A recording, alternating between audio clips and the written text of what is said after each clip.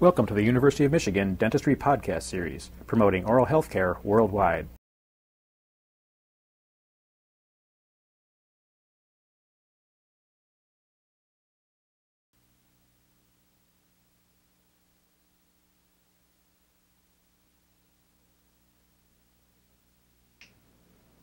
The Porter wire is an appliance used to produce bilateral expansion of the maxillary posterior teeth. This appliance is used most often to correct posterior functional crossbites. The left side posterior teeth on these models shows a posterior crossbite relationship. The dental midlines, in this case, in centric occlusion, do not coincide.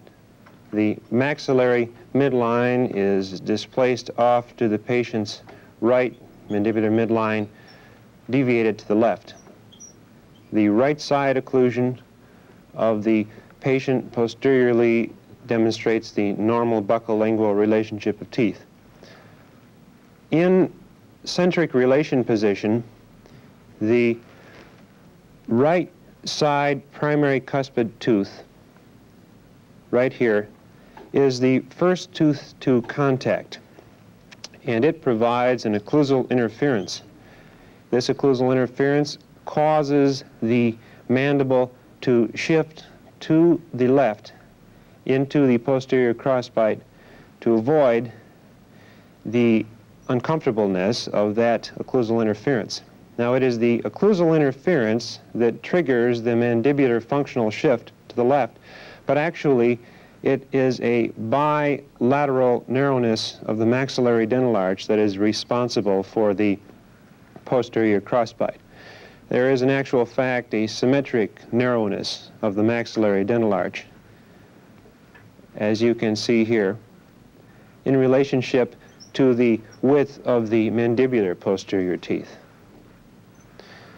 Now, the Porter wire appliance can be used to correct this bilateral symmetric posterior tooth narrowness of the upper dental arch through expansion of those maxillary posterior teeth. Now, in this presentation, we will demonstrate a laboratory technique for the fabrication of the Porter wire appliance. Also, we plan to demonstrate the method of activating the Porter wire appliance for use in the mouth. Before you attempt to construct a Porter wire, it's necessary that you be very familiar with the basic orthodontic soldering techniques. These techniques are demonstrated in the videotape entitled Basic Orthodontic Soldering Techniques, and the soldering techniques that are used and needed specifically for Porter wire construction are demonstrated on that videotape. I suggest that you review this videotape before attempting to construct a Porter wire appliance. The first step in the actual clinical construction of a Porter wire appliance is to fit some bands on the maxillary first permanent molar teeth.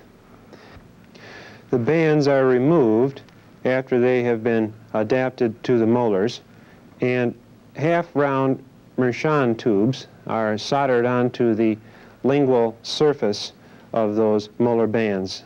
Now, this tube should be positioned so that its occlusal surface is 0.038 inches gingival to the occlusal edge of the molar band.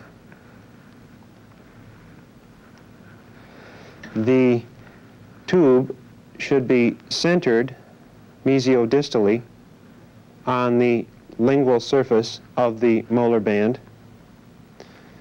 The solder joint must be smooth and continuous, and it must be free of any pits or surface defects. And lastly, there should be no solder flowed down into the tube to prevent a complete seating of the Mershon shaft. The bands, after the half-round tubes are soldered on, are placed back onto the first permanent molars in the mouth, and an alginate impression is taken of the maxillary dental arch. Now, in this maxillary impression,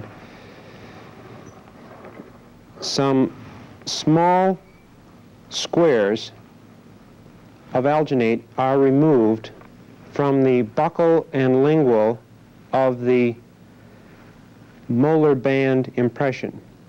The alginate is removed right down to the tray metal. What we are going to do is sticky wax the bands into position in the impression by attaching the band directly then to the tray metal with sticky wax. This will secure it in place while the model is being poured up. You seat the band down into the impression. It will rest passively in a certain position on the alginate. There is some give to the alginate, but the small indentation made by the edge of the molar band is enough to adequately support that molar band while you sticky wax it in place in a secure and accurate position. Now, rapid stone, white rapid stone, is used to pour the work model impressions. Again, I emphasize it's very important that the bands be well secured in the impression before the model is poured up to ensure as much accuracy as is possible. Now, the work model then has been prepared. In the preparation of this model, it's important that the base of the work model be trimmed so that it is fairly closely parallel to the occlusal surface of the molar teeth. This will help you to visualize the symmetry of the completed Porter wire appliance more easily during the construction. There is no specific form for trimming the rest of the work model base. A pencil outline is drawn on the work model. This outline extends mesially from the first permanent molar right along the lingual surface of the posterior teeth just above the free gingival margin. The wire turns palatally just at the distal of the first permanent molar band, and it extends mesially at the level of the highest palatal rugae, the most superior palatal rugae, and the inner portion of the wire is parallel to the lateral arm portion of the wire.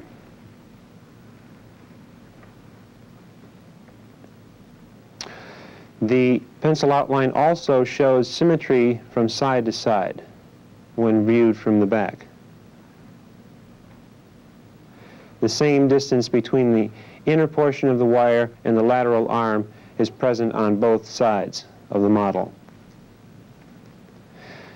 To start the construction of the wire portion, you take a length of 0.038 inch diameter gold wire.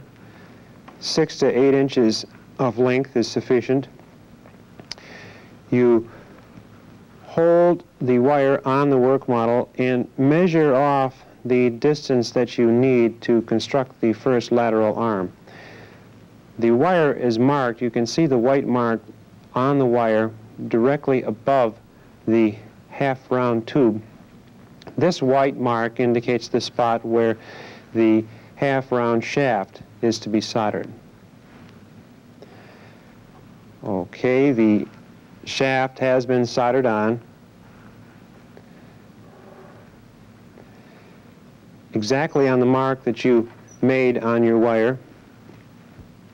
The solder joint should be smooth and continuous between the shaft and the main wire. There should be no solder flowed down onto the sides of the Mershon shaft. And it's important that the shaft be centered on the wire, as shown here. The very end of the shaft can be rounded somewhat to remove any burrs that would prevent the easy seating of the shaft into the half-round tube on the molar band. To begin the actual bending of the wire, the shaft is tried into the tube on the first primitive molar on the work model. Now this shaft slides very tightly into this tube the first few times. It is supposed to be a precision fit. It's supposed to be a tight fit. We don't want you to grind on the sides of that shaft to make it fit better into the tube. This will make it very sloppy and almost useless for tooth movement. The first step is to bend the lateral arm of the Porter wire to adapt to the pencil outline along the free gingival margin on the teeth. You can start by holding your finger over the molar band and just moving the wire with a little finger pressure in the right direction. The wire is removed from the work model. Each time you remove it, put your finger over the top of the molar band to prevent any breakage possibility. An offset bend is made to move the wire from this point here at the top of the tube down to its first contact on the lingual surface of that second primary molar.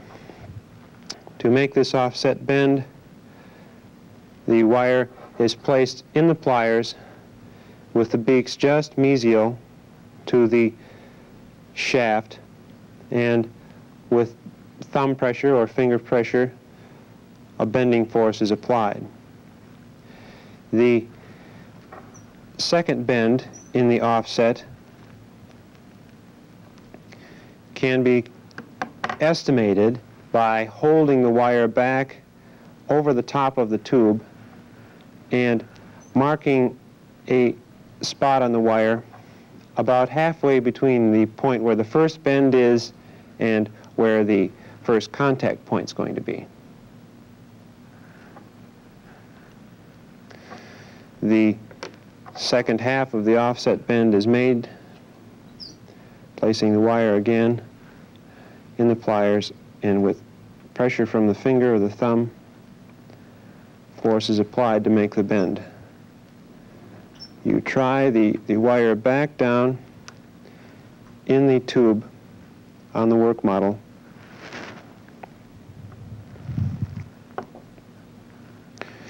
And from a superior view, the wire has been moved to its proper position. From a side view, the wire has to be offset gingivally in order to make it contact properly.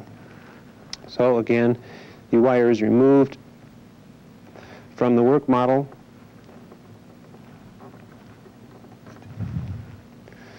and a downward offset bend is made.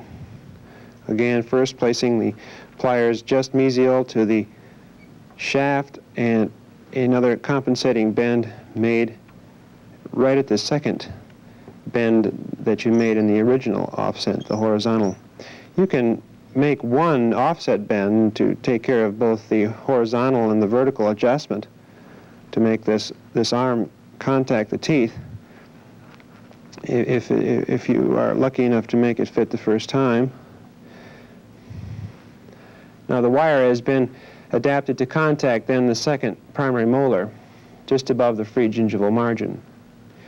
You can make a mark then at the point on the second primary molar where the contact is made, and another bend can be made to bring the wire into contact with all the rest of the teeth in that quadrant. Now, very often the lateral arm of a Porter wire is left straight. It's not bent to adapt to the lingual surfaces of the teeth as I'm doing on this model. It depends on the case. It depends on what you want to accomplish with the Porter wire appliance.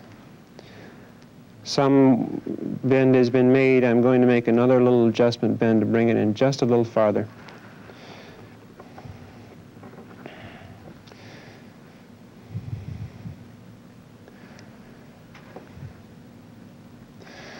Now, the lateral arm has been fairly well adapted. It could go gingerly just a bit in this anterior portion. Another bend could be made back in this area to accomplish that. To bend the palatal portion of the Porter wire, you see the pencil outline starts down into the palatal vault right at the distal of the first permanent molar. So that is where the plier beaks have to be placed.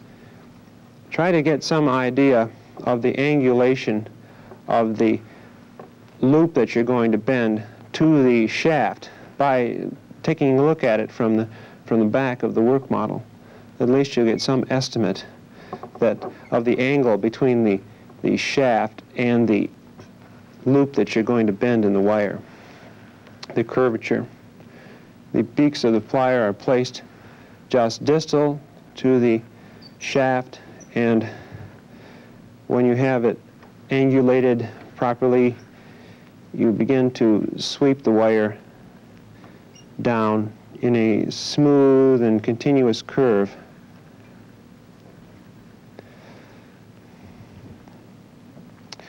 To bend this distal extension of the Porter wire. We want no sharp bends in the wire. It should be a smooth curve, like that. You can try it back on the model.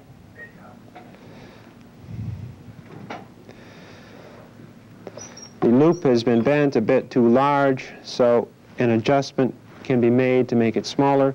Also, it appears that the loop is a bit too parallel to the shaft, and so there's going to be a lot of contact of the wire on the plaster of the pallet. There has to be a greater angle between the loop and the shaft. The bending of this wire requires a lot of trying it on the model and removing it, making more adjustment bends until you can form it into the configuration that you want for active tooth movement in the mouth. Now I'm going to move this loop portion up off the palatal tissues. In other words, increase the angle between the shaft and the wire portion. You grasp the wire right over the top of the Mershon shaft in order to make such an adjustment bend, and with your finger apply some force to the wire to make a bend. Because of the interference of the anterior teeth, it's not possible to fit the shaft down into the tube again, so you have to estimate the place where the anterior curvature of the palatal portion of the wire should begin. And I made a mark here where I would estimate that curve should begin.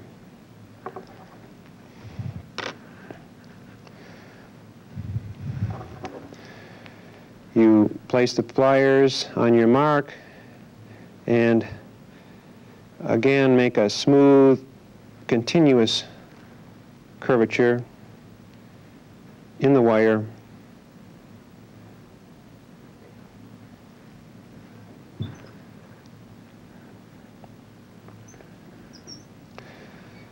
At this point, you can try the wire back on the model by actually placing the shaft down in the tube,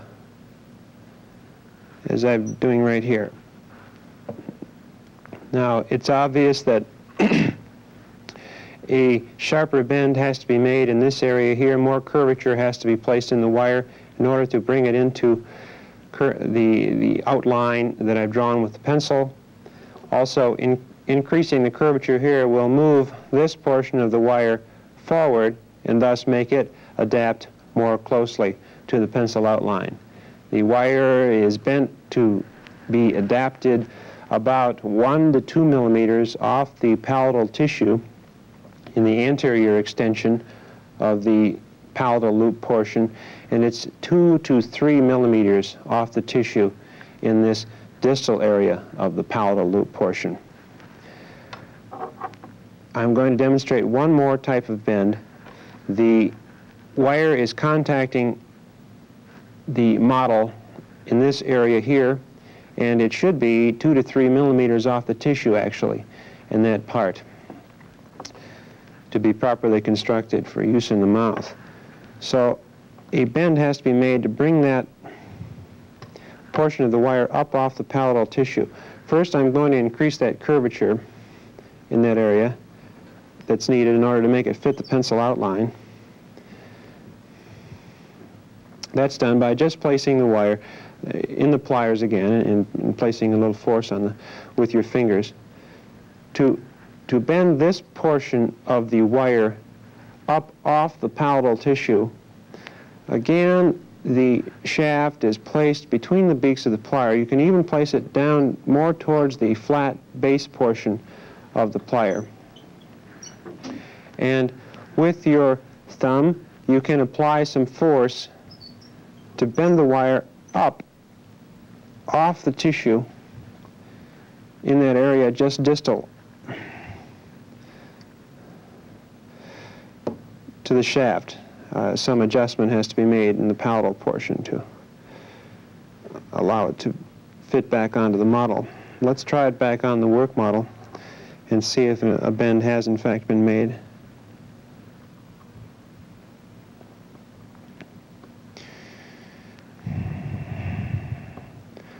Now, sliding the wire back down in the shaft,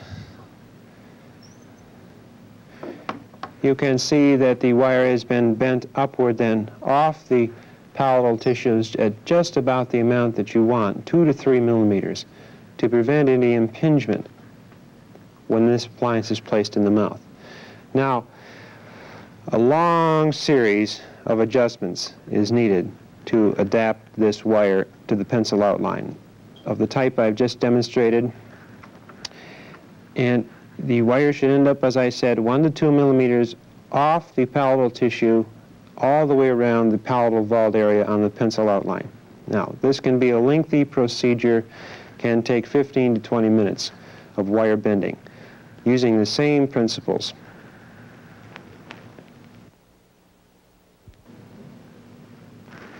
The wire has been adapted to the pencil outline on the work model. The wire lies right above the half-round tube on the opposite side molar band now. A pencil mark is made directly over the top of the tube, marking the spot where the second half-round shaft is to be soldered. Now, at this point, before you remove the wire from the model, you should look at the angle that the tube makes to this posterior loop in the wire. In soldering on that second half-round shaft, try to roughly approximate this angle in attaching the shaft to the wire in the solder joint. It is just at slightly angle, almost parallel to that loop on this particular model. The wire is removed from the work model, and the half-round shaft is soldered on. Now, the half-round shaft is held in soldering forceps like this. If you have only 2 shafts to hold on to, hang on with the forceps right as far down on these shafts as you possibly can to prevent heat transfer from the solder joint area into the forceps. We want the heat to be concentrated in the area of the wire and the shafts being attached. The shaft is held at the proper angle, or your estimate of the proper angle, and right over the pencil mark, and it's moved into the soldering flame and the solder joint is made. I want to show you at this point too an example of the type of burrs that can occur at the end of the half-round shafts. Very slight metal burrs that can be ground off, that can be removed before the solder joint is made and after the solder joint is made on the gingival end of that shaft. The solder joint has been made attaching the second shaft to the wire. At this point, you should pacify the wire. To do this, you place the half-round shaft back into the tube, and you can see that the opposite side half-round shaft, the one you just soldered on, doesn't fit too well. It lies, in this case, distal to the tube, and by pulling it with your finger, you can see that by placing the shaft down into the tube, some force would be applied to this molar if it were placed in the mouth. It's not passive at this point. To pacify the wire, you place the shaft down into the half-round tube on the opposite side. Sometimes some wire bending adjustments are needed before you can place this shaft down in the tube on the other side in order to even get it to fit in. Pacification is done with a flame that has a shape a bit different than that used for orthodontic soldering. It is called a brush flame. It is taller and there is more hissing noise produced by the blowpipe with this type of brush flame. It is about 1.5 inches tall altogether.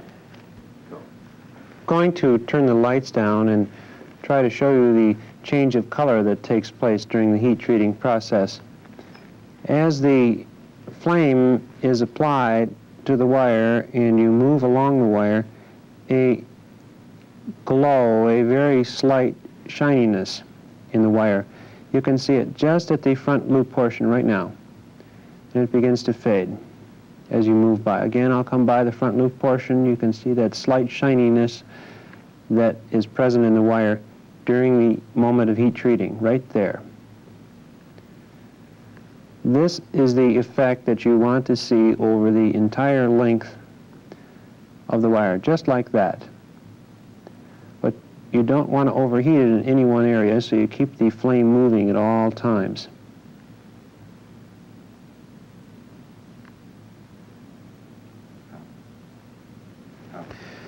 To start the heat treating process, you hold the blowpipe over the model. You're going to heat the wire until it just begins to turn color ever so slightly. You keep the flame moving the whole time during this procedure. Every portion of the palatal loop in the wire is heated.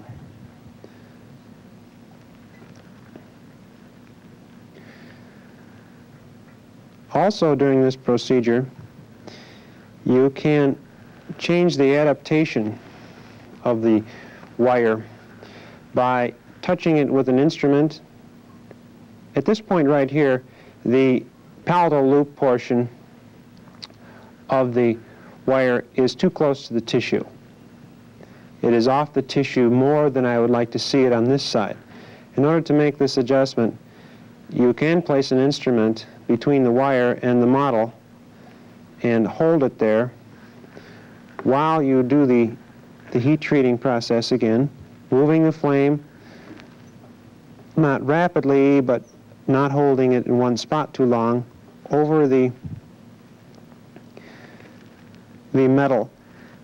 You can approach your solder joints very closely. You can actually go over the top of solder joints with the heat treating flame. The heat treating process requires a temperature 400 to 500 degrees less than that required to melt orthodontic gold solder.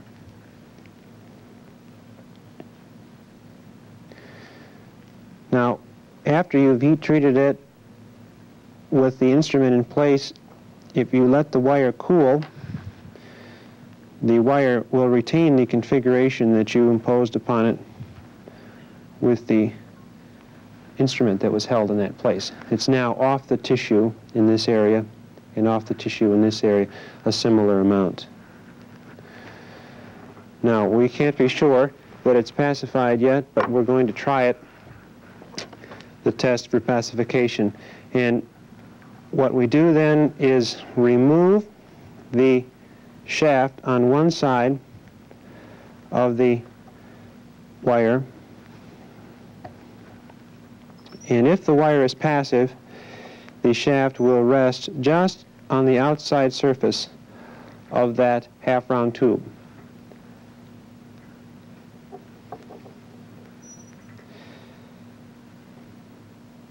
This wire has been pacified fairly well.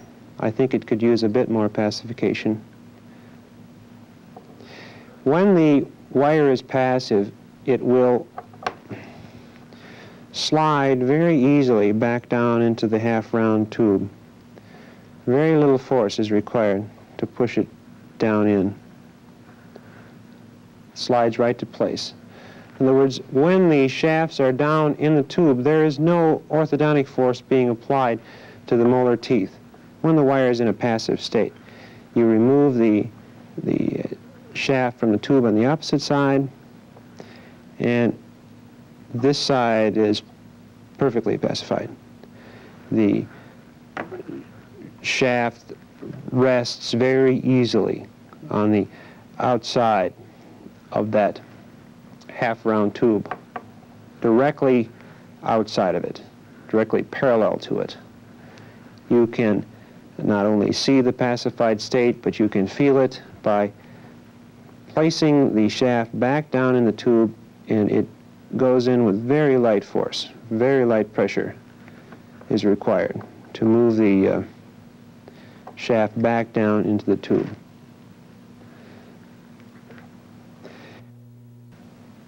After this palatal portion of the wire is pacified, you adapt the second lateral arm in the same manner that the first lateral arm was adapted. An offset bend is made just at the mesial of the half-round tube, the shaft, and a second offset bend is made farther down the wire, about halfway between the first bend and the desired contact point on the second primary molar. One bend would bring that into contact with the second primary molar in that side of the mouth. When that bend has been made and the wire has been adapted the way you want it, you mark the wire and cut it off just mesial to the cuspid tooth in the quadrant.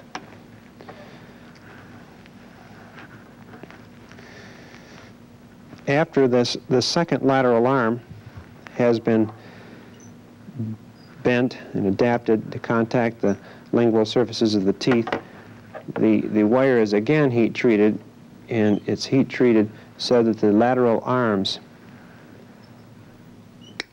are also contacted by the flame, so that the offset bends that you placed in the wire show a passive state also. Now, at this point, after the wire has been completely formed and it's passive, the Loctite wires are soldered on to the main wire of the Porter wire. To solder on these Loctite wires, some solder is applied to the end, the tip of a piece of Loctite orthodontic wire. This is a dead soft wire. It bends very, very easily. There's no elasticity at all in the wire. Flux is placed on the main wire at the point that you'd like to attach the Loctite wire. The attachment point is about 4 millimeters mesial to the spot where the shaft is attached. You attach the Loctite wire very nearly parallel to the shaft, like so, in this direction here. After the Loctite wires have been applied, as shown here,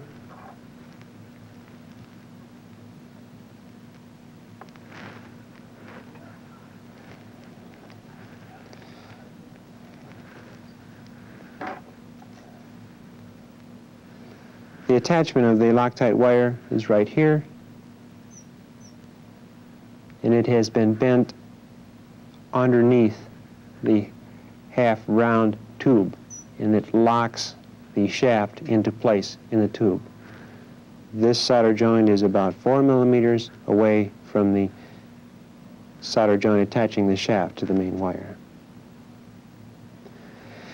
The polishing process for the Porter wire is a very careful one. In polishing this wire, you want to be sure not to distort it, not to change the passive state of the wire.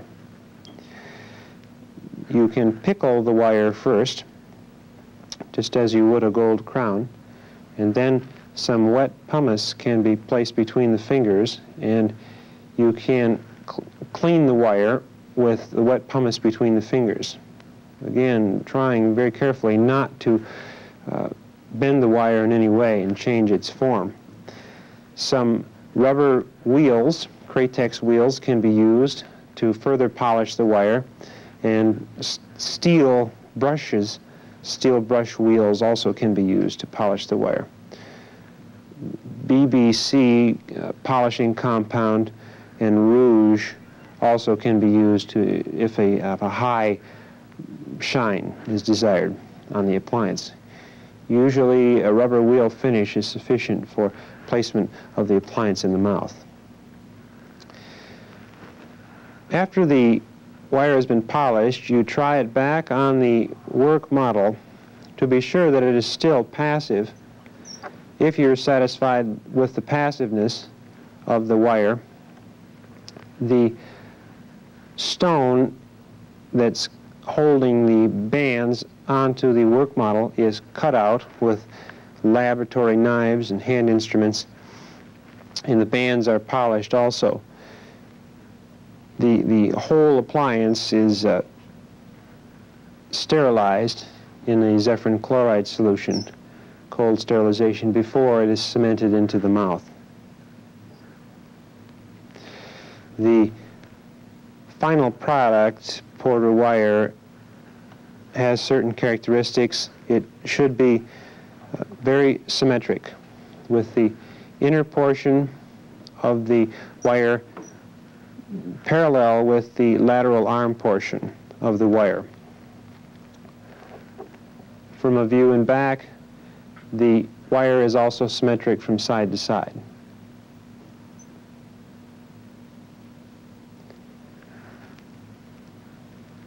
The palatal portion of the wire should be 1 to 2 millimeters off the tissues. In this extension here, the wire should be 2 to 3 millimeters off the tissue in the area just at the distal aspect of the first permanent molar. The lateral arms of the appliance contact the posterior teeth just above the free gingival margin.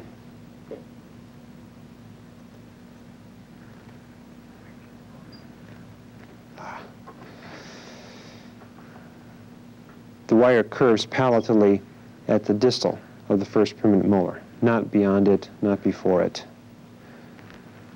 For cementation into the mouth, the appliance is, first of all, the appliance is cemented passively. It is cemented as one unit. As one unit means that the bands are attached to the wire with the Loctite wire in place before it is cemented into the mouth. Now, these Loctite wires may be bent into one of two configurations. They may be bent directly underneath the gingival aspect of the tube, as shown here, and cut off just at the distal aspect of the tube. That's one way that the Loctite wire can be used to hold the shaft down in place.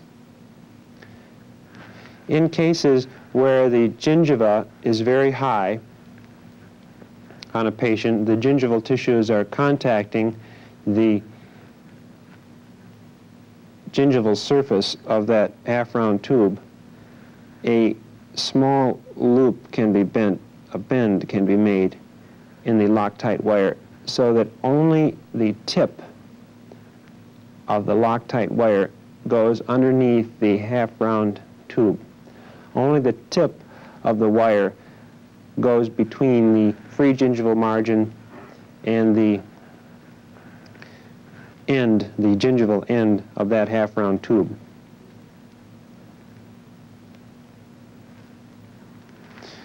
For cementation in the mouth, the bands are completely filled with cement, and it is placed in the mouth as one unit, pushed upward, with both bands being pushed to place, seated to place at the same time. This is to ensure the maximum amount of passiveness in the original appliance as it's placed in the mouth. The activation of a Porter wire appliance is intended to produce a symmetric bilateral expansion of the maxillary posterior teeth. The appliance is activated, of course, without the bands on, because the bands are already cemented in the mouth before any activation bend is made in a Porter wire appliance.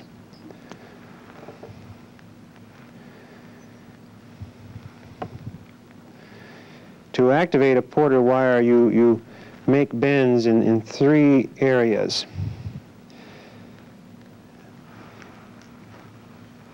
To make these bends, you first have to record the original width of the wire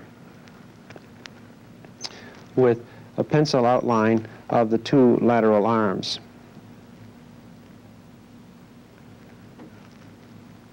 Like so. To make the activation bends, a bend is made right here at the inner palatal loop, and a compensating bend is made in the two lateral arms. Now, to make the palatal loop bend, the fingers are placed on the wire, and it is opened. Finger pressure is used to make this activation bend. Drawing the wire back down onto the pattern, you can see that the molar portion of the wire has been expanded, but there has been no expansion and even some contraction of the cuspid area of the lateral arms. What we want is a bilateral parallel expansion produced by this wire, so a compensating bend has to be made in the lateral arms. This is done by holding the palatal portion of the wire with your finger on one hand and bending this side outward, and then bending the other side outward in the same manner. It's important to try to maintain the same plane in space in this dimension here when you're making these activating bends, not to bend one lateral arm upward, one lateral arm downward. You try the wire back on your pencil outline, and there has been some improvement. A bit more adjustment has to be made to bring the cuspid area of the lateral arms out farther. So again, the wire is held in the palatal portion with the fingers, and an outward compensating bend is made. Trying it back on the model, a parallel, now it's fairly parallel, expansion has been produced, the activation. We want about 2 millimeters per side of parallel expansion as the initial activation for a Porter wire appliance placed in the mouth. After the wire is activated, it is placed back into the half-round tubes, and the effect then is one of expansion of the maxillary posterior teeth. Now, this appliance is very effective clinically for the correction of functional posterior cross bites, but only if it's properly constructed. I hope we've been able to give you the information you need to fabricate the Porter wire successfully. You've been listening to a presentation from the University of Michigan School of Dentistry, which is dedicated to supporting open learning and open educational resources. This recording is licensed under the Creative Commons. It may be reused and redistributed for nonprofit use. Please attribute materials to the University of Michigan School of Dentistry and redistribute under this same license. For more information on how this and other University of Michigan School of Dentistry recordings may be used, visit www.dent.umich.edu/license.